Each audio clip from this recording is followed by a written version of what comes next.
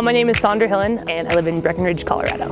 I just was drawn to snowboarding for some weird reason. Even the first day I was like falling everywhere and I loved it like more than anything. Pretty much since that moment I just knew I wanted to snowboard as much as possible.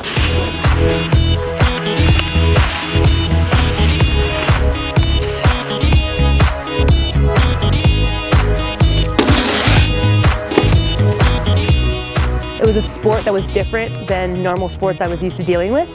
So it was really cool to try something completely different, completely new.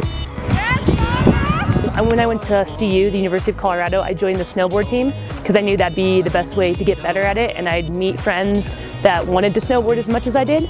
I've been coaching out at High Cascade Snowboard Camp for a handful of years now, and during one of the adult camps, I met this guy just like kind of chit-chatting, joking around, and I was like, yeah, I should compete for Mexico, or he like asked me, and we were laughing about it, and then he was like, no, I'm serious, you should compete for Mexico.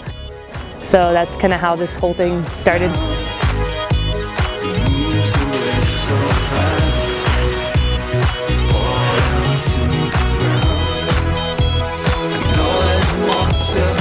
It's very different because I'm not used to doing contests anymore. I've been more into like the just filming and photo aspect of snowboarding.